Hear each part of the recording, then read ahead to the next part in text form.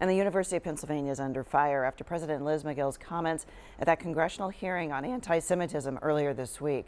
Governor Josh Shapiro is calling her responses shameful. Amid the growing controversy, there are more calls for her to resign, to be fired, and to reevaluate the Ivy League school's policies. As ABC's Andrea Fujii reports, Magill is now defending herself in a new videotaped response this morning.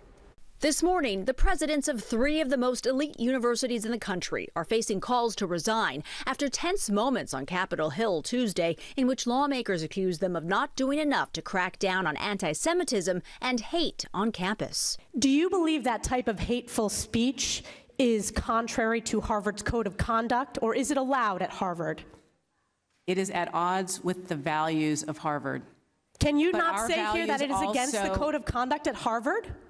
We embrace a commitment to free expression, even of views that are objectionable, offensive, hateful.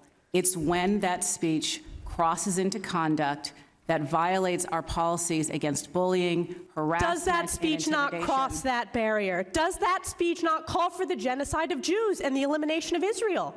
Congresswoman Elise Stefanik also grilling the president of Penn. Yes. I am asking, specifically calling for the genocide of Jews, does that constitute bullying or harassment? If it is directed and severe or pervasive, it is harassment. So the answer is yes. It is a context-dependent decision, Congresswoman. It's a context-dependent decision. That's your testimony today. Calling for the genocide of Jews is depending upon the context. The backlash was swift among alumni, students, and donors demanding action. Pennsylvania's governor called Penn President Liz Magill's remarks unacceptable and shameful, urging the Board of Trustees to convene. In response, Magill posted this video last night. I was not focused on, but I should have been. The irrefutable fact that a call for genocide of Jewish people is a call for some of the most terrible violence human beings can perpetrate.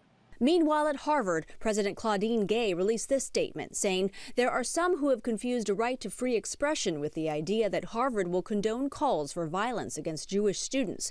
Those who threaten our Jewish students will be held to account. This controversy is far from over. The U.S. Department of Education is already investigating 7 schools, including Harvard, MIT, and Penn, for complaints over anti-Semitism and Islamophobic discrimination on campus. Andrea Fujii, ABC News, New York.